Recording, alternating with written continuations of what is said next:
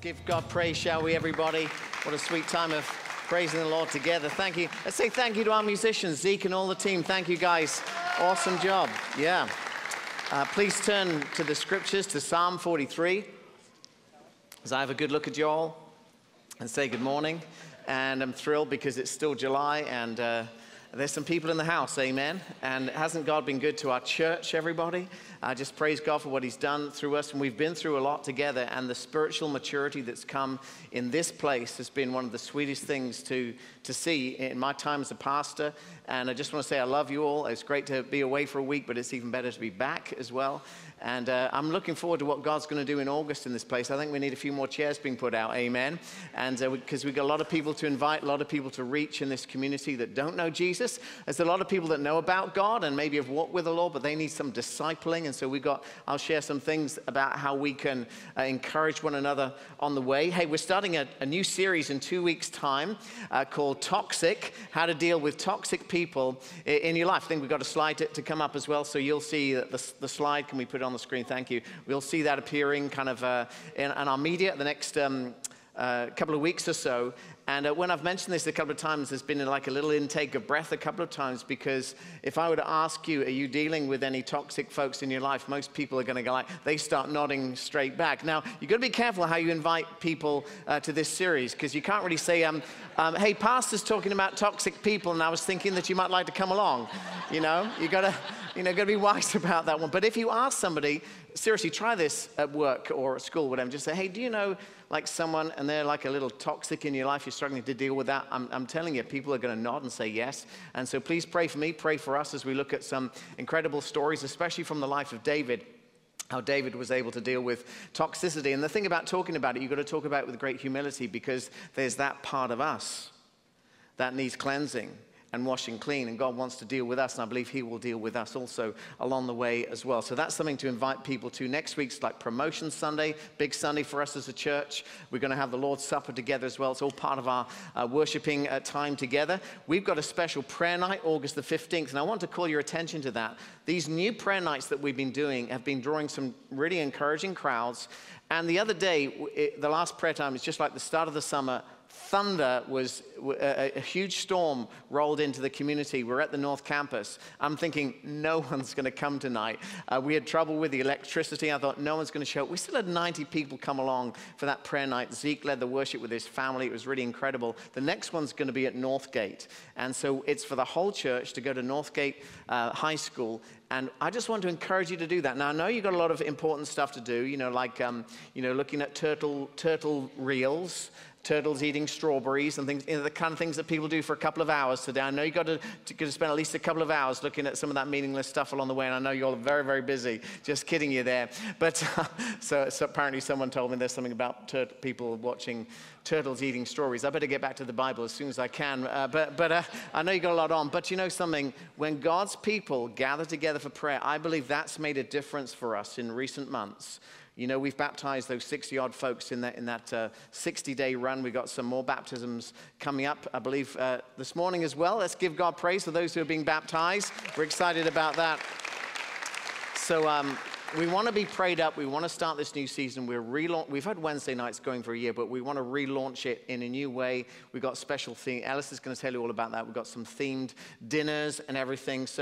And especially, we want to teach and train this next generation to face all the crazy stuff that's going on around us. We want this to be a great training ground. In fact, I can't think of a better history our church has had on our Wednesday night live classes. Just incredible array of things that you can get into to learn about how you can grow in the faith. And so we wanted to do Bible studies. We want to get our worship on. We want to get a prayer on. But I heard a pastor friend of mine called Bruce Frank. He's at Biltmore Baptist Church, similar church to New Hope. And they sometimes do sort of outtakes of his preaching. His media team do an incredible job. And he was talking the other day about, how you go to the gym like Zeke does. And that was so sweet of you to give him a little bit of banter this morning. I enjoyed that. Well done. But keep it up. And you see some of those guys, and they've got the arms, they've got the shoulders, they've got the back, they've got the big chest going on and everything. It's like, but you can tell they skip leg day.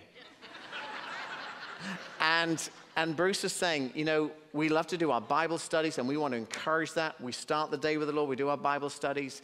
We want to get our worship on. We want to praise him. We lift our hands in praise. We want to worship him and everything. But leg day is often service. A lot of Christians skip leg day. And we want you to do another Bible study, but it's like Wednesday is an incredible opportunity to pour into the next generation. So are Sundays. And I just want to encourage you to make sure you're making a difference in your service. We do a class called Who Me. That's something we've been teaching for years and years. A class I wrote about 25 years ago and turned it into a book and everything. But that's really a heartbeat for our church, that God has equipped every single one of us to be useful in his service. And by the way, my ministry, to say my ministry is an oxymoron. Your ministry is not your ministry. Your ministry belongs to the Lord, and it belongs to the body of Christ. My gifts don't belong to me. My gifts belong to the Lord, and they belong to the body of Christ. Amen? And so we've got a responsibility to make sure that we're fulfilling the mission as to why God has called us to be in this place. So I look around this magnificent place today. I'm so thrilled with what God is doing, and I just wonder what God wants to do with us. I don't think he just wants to add a few people and to fill in just like these few extra seats that are missing this morning. I think he wants to do something far beyond we can even ask or imagine. My dream is revival. If I were to summarize my ministry in one word, and what my heartbeat would be, and that is for a national awakening, for New Hope to make a difference in our community, in our nation. Who knows what God is going to do, but I'm telling you, if we avail ourselves to him, God will do great things in this place. Can we give him praise, everybody? Give him praise. Psalm 43. Let's read the word together. These were unhealthy times in the life of Israel. You're going to see the background is quite stunning, that the opening lines are quite stunning. But I believe that God will give us an opportunity here to see in this psalm that we can still be healthy, we can still be spiritually joyful, even when everything is crazy around us. And I believe that would be the testimony of this church. So here we go, Psalm 43, verse 1. Notice the kind of shocking start. Vindicate me, my God, and plead my cause against an unfaithful nation. Rescue me for those who are deceitful and wicked. You can see the problem. You are God, my stronghold. Why have you rejected me? Why must I go about mourning, oppressed by my enemy? Now we move into the solution. Send me your light and your faithful care. Let them lead me, let them bring me to your holy mountain, to the place where you dwell. Then I will go to the altar of God, to God, my joy and my delight. I will praise you with the lyre, that means the electric guitar, just in case you didn't know that. I'll praise you with the lyre, O God, my God. Why, my soul, are you downcast? Why so disturbed within me? Put your hope in God, for I will yet praise him, my Savior and my God. And all God's people said, amen. Next week, by the way, will be the last week in our series on the Psalms. We've been in the Psalms for most of this year, and then, of course, we'll be starting the new series. But I'm thankful for the opportunity to preach on this word today. You know, Psalms are about worship. They are God-centered truth. And notice the phrase in that first verse, my God. That's a phrase that we hear a lot in our culture. And I think there are three ways that it's said. First of all, it's kind of in a sort of holy moly kind of way, something that just spills out of people's lives. That can easily go into that second way of saying my God, and that is blasphemy, that we've taken the Lord's name in vain. But in this context, it's quite different to that. This is a deep spiritual intercession calling out to the God who we need more than any other. This is the latter, my God. And so it's okay for Christian to declare my God, but make sure you say it in the right way, amen? We want to bring honor and glory to his name. So what's the life story behind the psalm? We've been trying to gauge the story behind the psalm each time, and sometimes at the top, that little title that you have in many of the psalms describes the situation. Well, there's no description here. You'll notice there's just nothing at all there. It may well be a psalm of the sons of Korah. John Avant preached on Psalm 42, which is listed as that. And there's repetition in Psalm 43, like the chorus. used in Psalm 42 is used again in Psalm 43, so it could have been the same authors. Spurgeon believes that David was the main editor of all the Psalms, so I may find myself at some stage saying David because I see David in just about all of the Psalms as well, and you can see his life in these stories as well. But notice again the dramatic beginning. Should we just repeat it? Vindicate me, my God. Plead my cause against an unfaithful nation. Rescue me from those who are deceitful and wicked. Here the singer is surrounded by a disobedient nation. He's wanting to be a man of God. He's wanting to sing God's praises. And he's trying to praise God even though there are problems pulling against him. And it's a strange beginning as well because he's kind of bringing a legal appeal to God to say, I need your vindication, which means I need to be cleared of blame. Because the world's laying it on me, and it's a heavy burden to bear, so he cries out to God for vindication. I want us to think about that as a consistent sort of Bible story again and again. The Bible shows us a godly man or a godly woman surrounded by an ungodly culture with deceitful opinion leaders who appear to rule the day and want to ruin the life of the believer. That just seems to be a common theme, and sometimes we feel that in our culture as well. Daniel, when you think about him, was one of the great leaders taken into captivity, stripped of his name and his freedom and his homeland. He lived his life as a stranger in a strange land, and yet he didn't feel sorry for himself. God continued to use him in that godless culture. He ends up becoming basically the prime minister over 4 different changes of regime in one of the most dramatic and significant eras in history, so much so that God gives him visions about how this is unworking in the whole big scheme of the ultimate return of Christ. Daniel literally interpreted the writing on the wall. He's the only one that's ever done that. And what a remarkable person he was. Later, he's thrown into the lion's den because, shock, horror, he dares to pray when it becomes illegal to pray. Amen. The same book of Daniel has those 3 friends. Do you remember their name? Shadrach, Meshach, and Abednego. And they refuse to bow down to the big idol. You think about what those idols are today. It's pretty obvious. You could come up with that list pretty quickly. And I tell you what, the culture will condemn you pretty quickly if you refuse to bow down to that idol. You'll be shamed. You'll be canceled. So what do you do, Daniel? What do you do, Shadrach, Meshach, and Abednego? Do you know it's the same story with Queen Esther before the emperor? She stands up for truth. She prays, and she says, if I perish, I perish. Jesus, betrayed by Judas, then before the high priest and Pilate, crucify him. I love Stephen, don't you, everyone? He's one of the sweetest men in Scripture. He's before the mob, delivering a magnificent treatise of truth, and the only reply that the world will give to him is to put their hands over their mouth and to throw hands over their ears. They don't want to hear what he has to say. They shout at him and they throw stones his way. Doesn't that sound familiar these days? It seems to be that the strategy of the world is put your hands over the ears, disengage the rational mind, shout a slogan, shame those who disagree with the trendy propaganda, however absurd it may be. But I'm telling you, friends, this biblical cloud of witness in Scripture reminds us of the victory. Because the lions did not get Daniel. And the fiery furnace did not even singe a thread from the clothes of Shadrach, Meshach, and Abednego. The Lord was in the fire with them. David was delivered. Why? Because the battle is the Lord's. And Esther was saved, and all her people were saved. And it reminds us we should always pray when we're in trouble. And Stephen dies, but not without seeing Jesus first at the right hand of the Father. And it may have seemed the worst thing of all that our Savior was crucified. I'm telling you, if you were there when they crucified our Lord, we should tremble. When we even consider what it was for the evil that was done to the sinless Son of God, we should tremble and be horrified that our Son, the precious Son of God, was crucified for us.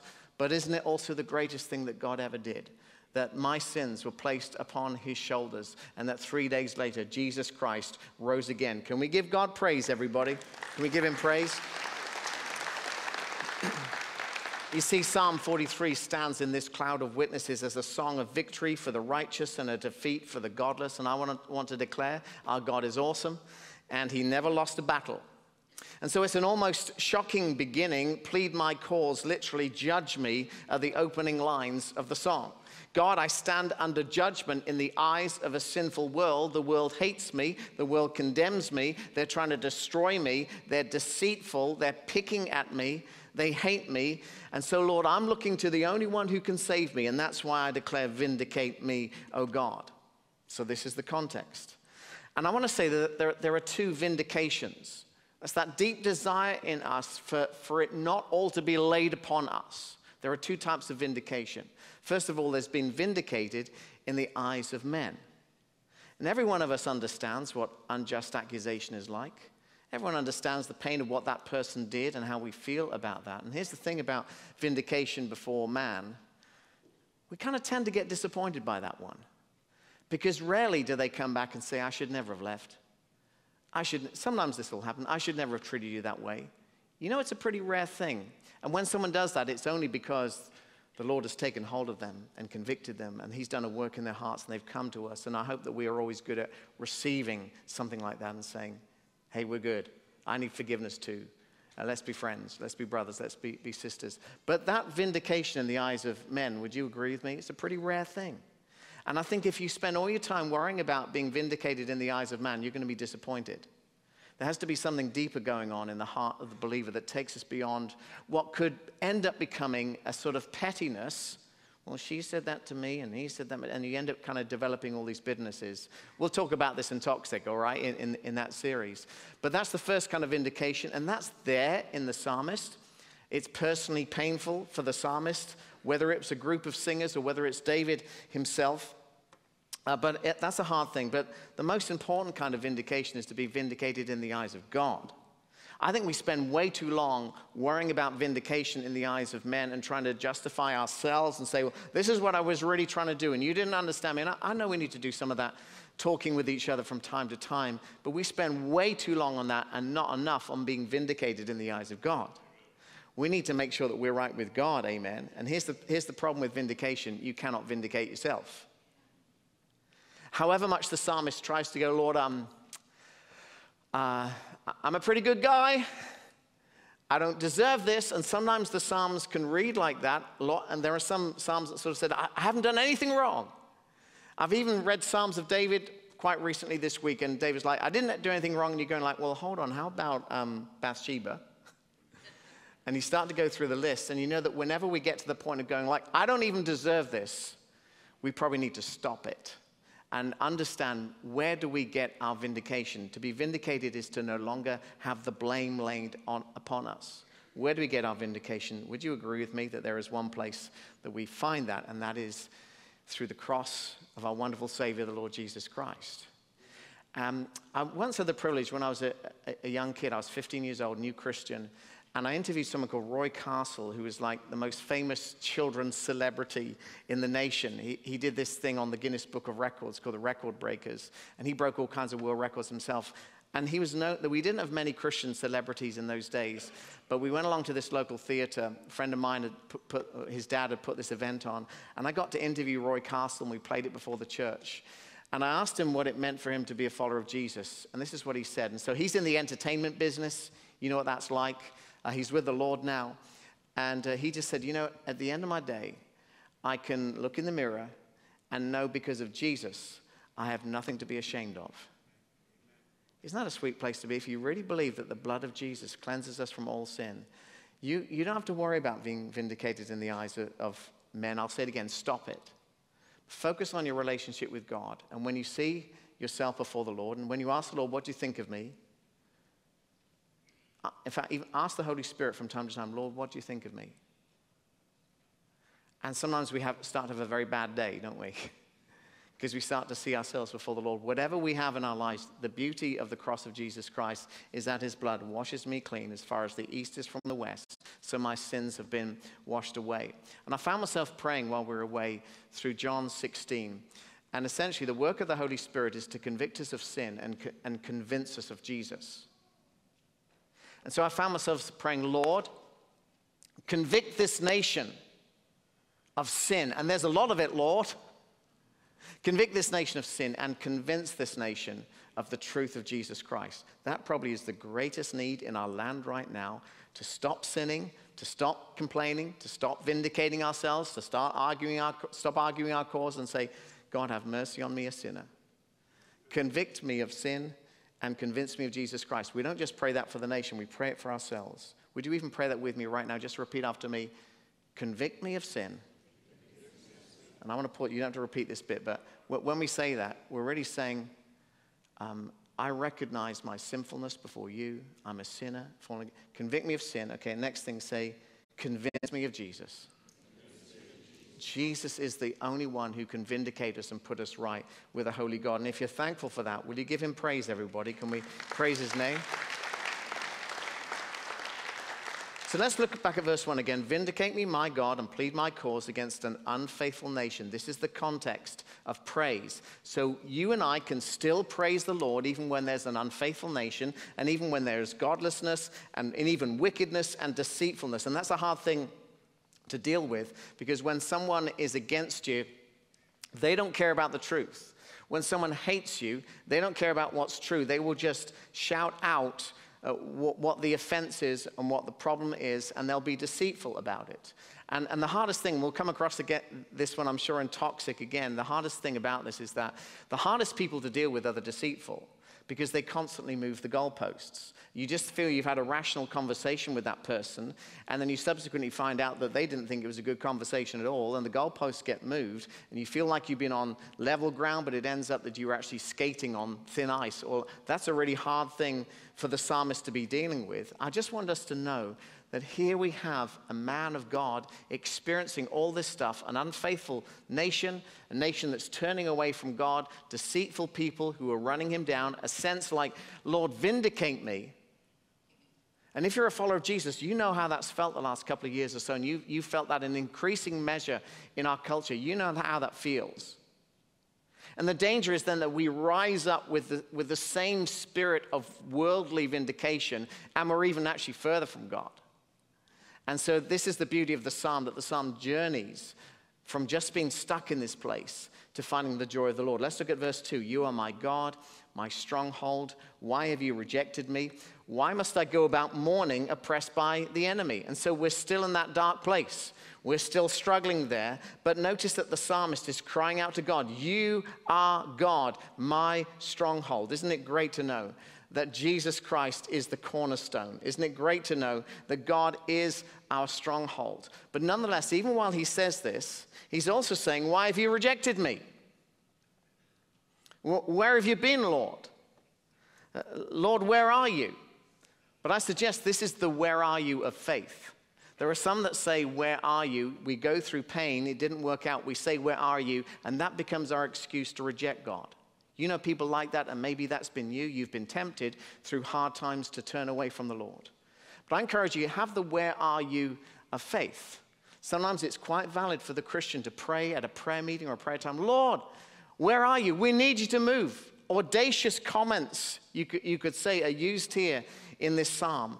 The Israelites cried out to the Lord from Egypt, and the Lord heard their cry. Amen. The church prayed for Peter. In fact, it was such a miracle. Peter's in prison. They didn't think it was possible in one way, but they prayed anyway because they know they should. Lord, we pray that you'll deliver Peter and get him out of jail. There's a knock on the door. Prayer meeting is going on, and it's Peter.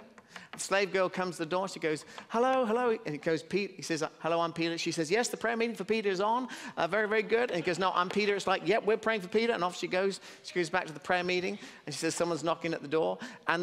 And all the time, Peter was there. God had already answered the prayer. And yet the people, oh, we beseech you, Lord. Lord, I'm going to use all the spiritual language I can possibly use in order for this prayer, which you're probably not going to answer anyway. And so sometimes we pray like that. But hey, friends, is it possible that God can actually answer our prayers? Amen. Let's give him praise. Louise and I were talking this week, and we were thinking to ourselves and praying, can we consider that God actually wants to just go way beyond what we've ever seen in a move of God in our land? Just imagine, as we pray for those who have been, we started a new cancer care ministry. As you probably know, at the start of the pandemic, we knew that there would be collateral damage. along the way. And there's a lot of people on that list. Some in this room right now who we love very much. Wouldn't it be amazing if God healed every single one? Now, we believe in the sovereign will of God. We know his healing comes in many different measures. There comes a time when, unless Jesus comes in our time, that your time is up. We understand that. And yet, we've seen God do some great things. Our own family. You've prayed for our daughter, Eleanor, who was diagnosed with Crohn's disease. She got healed of Crohn's disease, and the doctor says she doesn't have Crohn's disease. And so we praise God for that. You prayed for our kids, for Meg and Alex. Amen. You prayed for that baby after that dreadful wreck they had. And little Isaac, he's in church today, and he's doing great. And we just praise God for, we've experienced that in our own fellowship. We've seen some wonderful healings in the fellowship. But let's just make sure that we are right with God, and we ask him to move in a mighty way. By the way, that's one reason to show up at the prayer meeting, amen? Because we need God to do great things in this place and leave those reels alone. Okay? That didn't connect with anybody, I don't think. But I think you all know what I'm talking about there. And so we cry out to God. And here's the thing. When the Old Testament goes, where are you, Lord? Where are you, Lord? And the Psalms do a lot of that. God, where are you? And I think that's valid for us to say, Lord, we need you. We need you to move. Pray with some passion, my friend. Pray with some expectation. God, things don't have to stay this way. Lord, we need a move of God in the land. Well, the New Testament gives the answer. God has sent his son, Jesus. God, what are you doing about it? Let me tell you something. He has sent his son for us. God sent his son. They called him Jesus. He died on the cross. He was buried. He rose again 3 days later.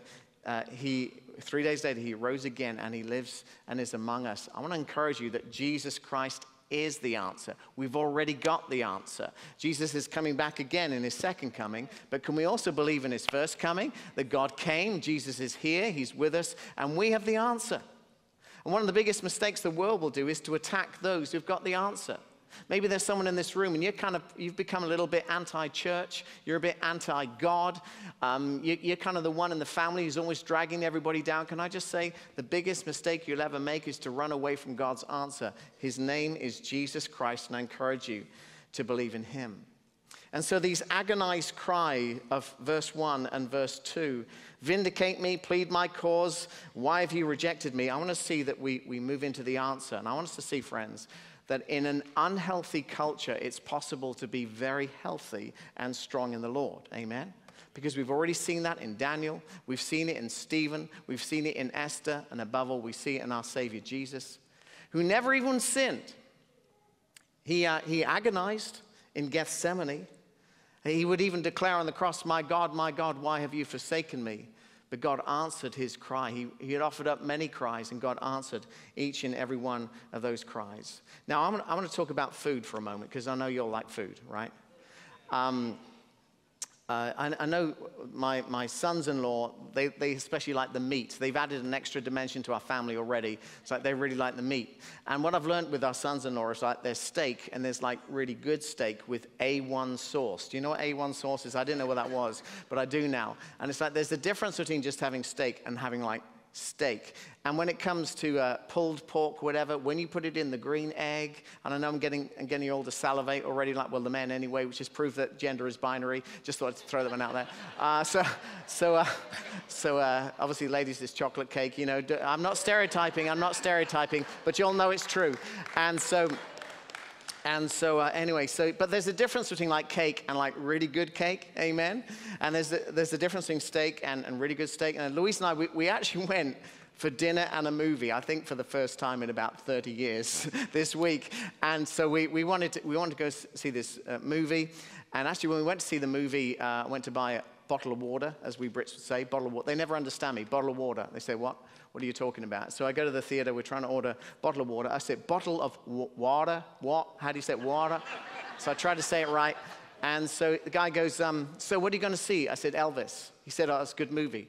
And so he gave me the bottle of water. So I said, thank you very much. Anyway, I thought you'd like that. Anyway, actually, even Louise laughed. She's not laughing right now, but she even laughed then. Anyway, but before we went and had this, it was like a really rundown theater, but there was like this really nice Italian restaurant next door. So we had this, we sat down for a meal beforehand, And the young man who's serving us, Louise ordered pizza. I went for pasta. By the way, I'm the pastor. I ordered pasta, just so I tell you that. And so, anyway, so Louise has this pizza, and the waiter says, if you have caramelized onions on this pizza, it will just go to another level. And Louise's like, okay. I'm telling you what, not only was Louise eating the pizza, I was eating the pizza as well because of caramelized onions. You know what I mean? I have to say, this place, I'll tell you about it if you like, the caramelized onions made all the difference. So you can just have food, and then there's another level of food, right? Well, the thing about this scripture here is that verse 4, when we read about to God my joy and my delight, literally the Hebrew there is, God is my exceeding joy. Now, you and I can have joy, but hear the psalm with an unfaithful nation, with deceitful people, laying it all on the psalmist, making it really hard for them, this miserable culture that he's living in right now. You and I think, when you and I go around and we are as miserable as the culture is, because the culture is miserable, therefore I'm a Christian and I want to be miserable because the culture is so anti-Christian. That's one way of doing it. But the psalmist is like, I don't want this to be laid on me. Lord, I need your vindication. I need to be right with you, and I need this exceeding joy. There's food, and then there's an exceeding level of food, right? And there's joy, and there's exceeding joy. And I believe this is where the Lord would lead us today, that we can leave this place and go to our family groups and minister out of this with actual exceeding joy, even in the midst of pain around us. Does that sound like a cool thing? We don't have to be grumpy and miserable because the culture is grumpy and miserable.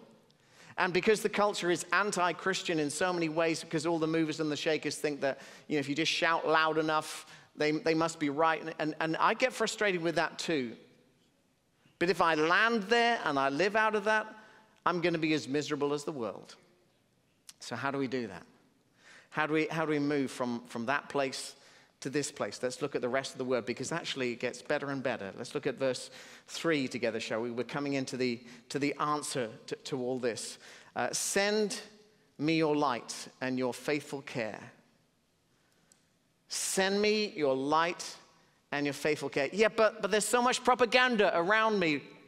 There's so much false philosophy. And yeah, we want to help you with that. There's one thing we're doing for parents this fall season on a Wednesday night, how to help your kids so that your kid doesn't come home and say something that tells you that they are so far from God. We want to help you with that. And I think the answer, though, is found in verse 3. The world is full of propaganda. The world is full of philosophy. There's so many problems about, Lord, send your light. Everyone say that with me, send your light. We need the light of God in our lives. And here's the thing. Thank you, Brother Corbett. Here's the thing. Jesus is the light. God has already sent his answer. As the Old Testament cried, where are you, Lord? Under the new covenant, we can actually declare Christ is here. Jesus is here. We have Jesus the light. Jesus said, I am the light of the world. Amen.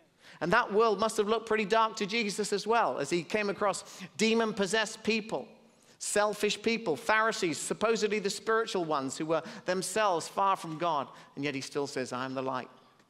And he beckons us into his light. This world is sin sick. This world is a mess. But I'm thankful that I saw the light. I'm thankful that his light came into my life, that Jesus took hold of me as a 14-year-old kid. I think I got saved just in time. You all know the story. My dad took his life 1 month later. So my testimony is I got saved just in time. Just think of all the things I was spared from. I'm thankful that the light of Jesus came to my life. Are you thankful for the light of Jesus in your life as well? Let's give him praise, shall we? I pray that his light will shine on you today. We read a lot of books this week. Hey, I'm telling you all about what we did last week.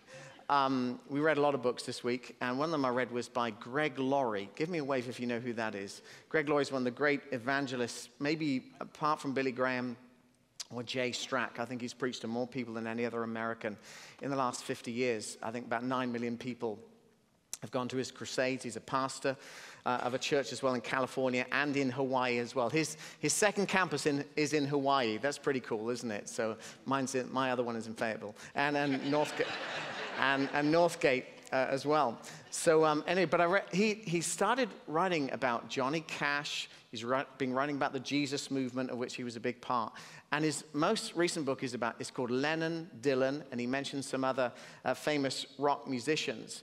And that's one of his passions, and he chronicles the life of rock musicians and how the light of Christ has actually come into many of their lives. So many of them are not yet the finished article, but there are some incredible testimonies. And so he asks some very interesting questions. But he first of all talks about the four backsliders: Elvis, Jerry Lee Lewis, Johnny Cash, and Carl Perkins, who were known as the $1 Million Club. And they would get together and they were singing together. They'd all been raised in church, all fell away from the Lord. And you'll have to figure out your own story as to where they ended up with the Lord. I believe Johnny Cash certainly finished very, very strong.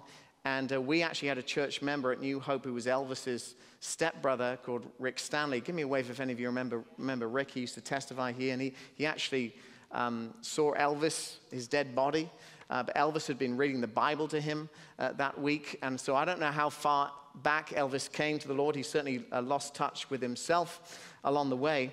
But he talks about that. And then he talks about the 27 Club. Do you know who the 27 Club are? At the age of 27, Jimi Hendrix, Jim Morrison, Janis Joplin, and Brian Jones all died.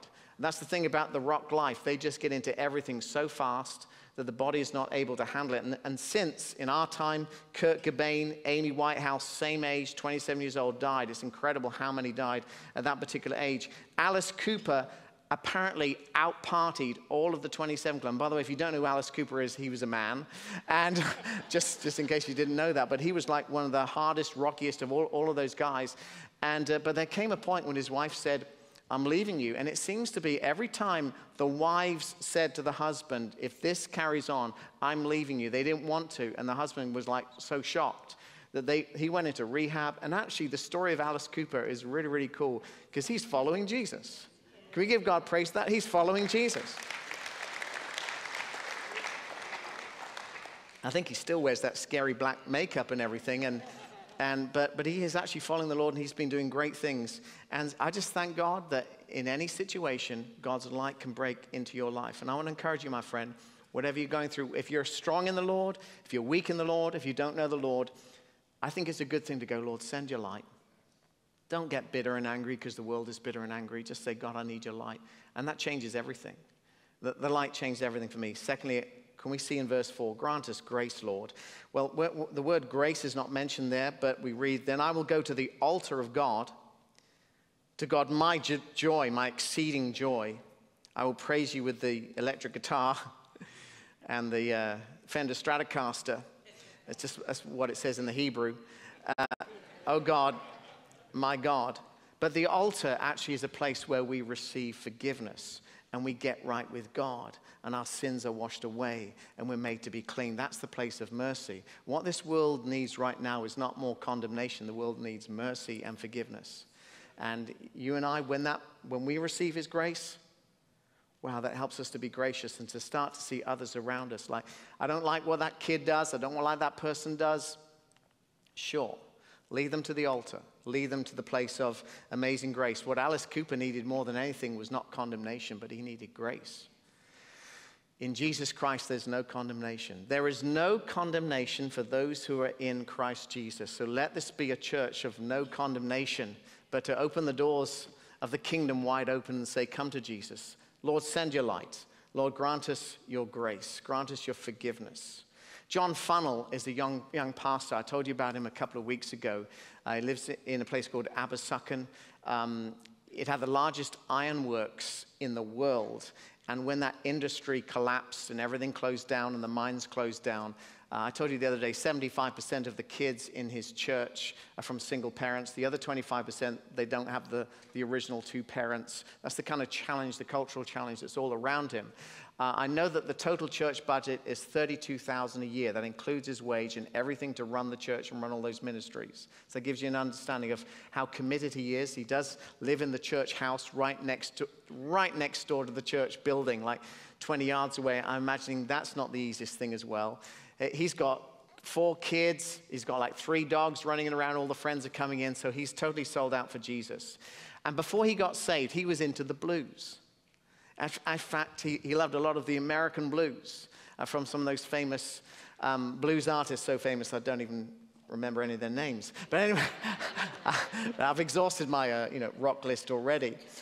What did Pastor talk about today? Well, so I don't want to focus too much on that. But then he came to know Jesus, and this is his testimony that he put out on his blog. Jesus Christ is the life and serenity, purity and peace, the personification of all that is good. He is the embodiment of mercy, the quintessence of sacrificial love, and the light in the darkness of this corrupt world. He is the answer, he's the escape, he's the way and the truth and the life, and he's mine. Christianity is not a religion or a philosophy, nor a state of mind. It's not a feeling or a list of laws and principles, nor is it a corporation or a bureaucracy. Christianity is a person, a real person to love and to have a relationship with, a person to share and cast your burdens on, a person who gave his all to save you from yourself and this world, a totally unique, historical, and living person whose love can flow into the most broken vessels such as I, and pour out in such abundance that he can even take hold of you. I pray that you will see the world for what it really is and come to love the one who loved us first. And that was the thing with Alice Cooper and actually many rock stars who have come back to the Lord or come to know the Lord for the first time. They basically tasted everything to excess, perhaps more than any of us in this room have ever experienced. And they realized that it's a dead-end street. And it doesn't satisfy. So Lord, send your light. May you and I even come to a point when this world no longer satisfies us, and all we need is Jesus. And I'm telling you, I know he's all I need. It's not about our success. It's not about what people think about us. And if they do run us down, that's okay. God may even use that to remind us that the only thing that really matters is our relationship with God. Because do you know why? That's the only thing that really matters. And so finally, I want to give the word to hold out hope. Hold out hope. Look at verse 5. Why, my soul, are you downcast? This is a cry. Why so disturbed within me? Put your hope in God.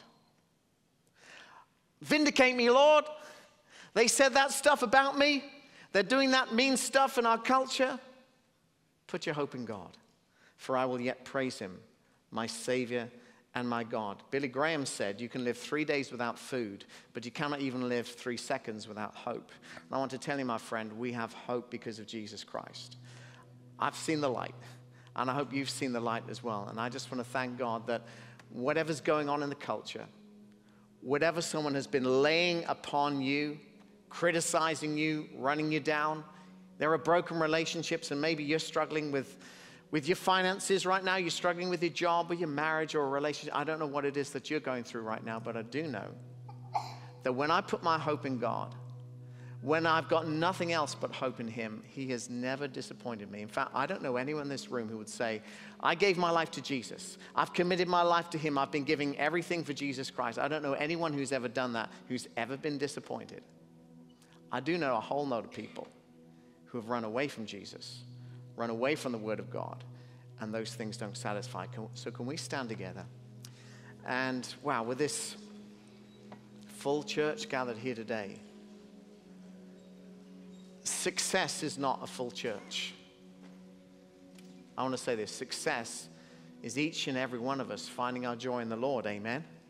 Exceeding joy. There's food and there's like food. There's joy and there's joy in Jesus. There's hope in him. And so God has called us to do something significant. And I'm going to ask us to pray like we've never prayed before for a move of God in our land. And I'm sure we'll figure out, by God's grace, what to do next. Amen. Pastor Ellis, I just want to honor you for your ministry here. Those 2 years of craziness in the culture, we're breaking through into great blessing. Hey, can we give it up for Pastor Ellis? We love you so much. And we bless you. Carrie is just phenomenal, and your kids are awesome. And Alex and Meg, we rejoice in you, an incredible student ministry. We've got the baptisms coming up. Baptizing also Rebecca's children as well. Rebecca is our children's minister. We really appreciate you. You are also a wonderful person, and we thank you for all your team, all those volunteers that are technically with you. Stephanie, who's joined the team recently as well, she's incredible as well. So can we give it up for all our ministers here today?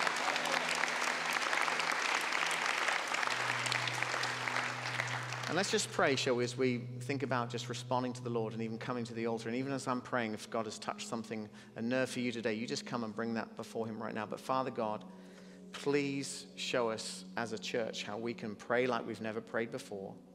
Show us, Lord, how we can put all our hope in Jesus. Forgive us, Lord, when we get angry at the world. Forgive us, Lord, when we spend way too long trying to be vindicated ourselves in the eyes of man. Help us, Lord, to care more than anything else for our relationship with you. So, just prayerfully right now, you might just come forward and bring your request. If there's a prayer request in your heart that's not yet being done, and you're praying for that child, you're praying for that situation, you're praying for that health situation, even just right now, you just come forward. And, we won't even sing right now. I'm just going to give that opportunity. If you just need to bring a request to the Lord, bring it right now, amen, and just lift it up before him. Do you remember when Elisha gave instructions to the widow? He said, don't just bring a few jars, bring a whole load of jars. And I want to encourage you, don't just pray a few things, pray a whole load of things. As you come forward now, may God bless you. May he hear your prayer. May he answer your prayer. I thank God for the prayers he's answered in my life, in our family's life, in our church's life. And Father God, I want to bring some requests to you right now. I'm going to ask you great blessing upon this South Campus, for our family group leaders, Lord, for the children's leaders, for all the ministry we've got lined up.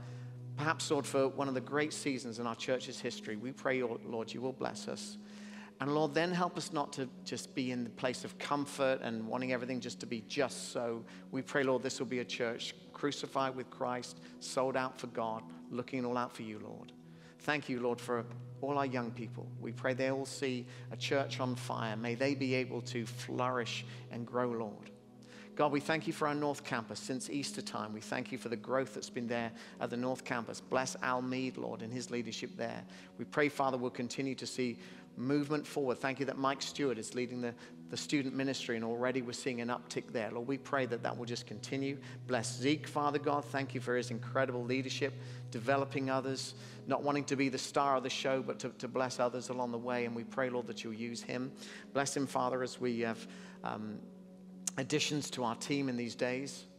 And Lord, we pray for Northgate, Lord, on this a time of transition for Northgate, Father God, as Rich Terry, Lord, is our interim campus pastor there for the time being. We pray you'll use him. And Lord, as this community goes, Lord, what do you want us to do? We pray, Lord, that you'll bless us. You told us to do this, Father God, in the strangest of times, but we pray you'll bless the Northgate campus in a supernatural way. Everyone say amen to that. And I just want to say one more thing. It's really important that every one of us is right with the Lord. Amen. I always pray this will be a church that if you come to worship and you're not right with God, I pray this will be a place where you will always be uncomfortable with that until you get right with God. Amen. I pray that will be the case. Don't ever let that stop you coming here, but make sure that if you come in that way, that you leave different. Amen. So I just want to pray a prayer that we all get right with him. And you might be praying this for the first time. You may be praying this as a recommitment or just as some regular maintenance. Amen. So just pray this with me, everyone. Let's bow our heads in prayer. You can even repeat it out loud back to me. Why don't the whole church do this right now? Just pray this with me. Dear Lord, I want to be right with you. Help me, Lord, to worry less about what people think of me. Help me to be concerned more about what you think of me. Lord, I've sinned against you. Lord, I need you. So please send your light. Thank you that Jesus is the light. Jesus, I believe in you. Come into my life. Fill me with your Holy Spirit. Convict me of sin. Convince me of Jesus. And if you prayed that prayer, put your hands in the air right now. If you just prayed that, that's awesome. Just to acknowledge him, that's a good thing, isn't it? And if that was for you a first time, I'd love you to go to our Next Steps desk just after the service. Just say, hey, I prayed that prayer that Pastor Rhys prayed. I think we've got some gifts at us that we like to give away as well. And as you see these baptisms take place, you may just go yourself, wow, I need to do that as well. Make sure you tell one of our ministers or one of your family group leaders that, hey, it's time for you to be baptized as well. Hey, we're going to have baptisms now. Let's praise God, shall we, everybody?